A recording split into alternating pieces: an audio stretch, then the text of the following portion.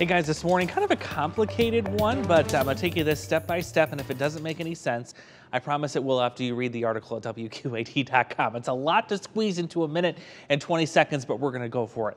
So this question comes in from Jean from Clinton. How do we have a low dew point but yet have high humidity at the same time? It's a great question. So when we talk about humidity, that number is based off of two things: the actual temperature of the air and the dew point temperature. So when both of those are the same, as in this example here, you have 100% relative humidity. The closer they are, the higher the humidity.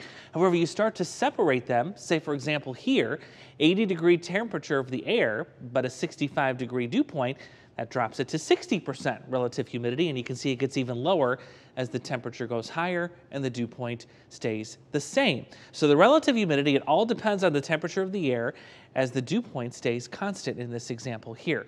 Here's how it changes as we go throughout the day. So in the morning, the relative humidity is high.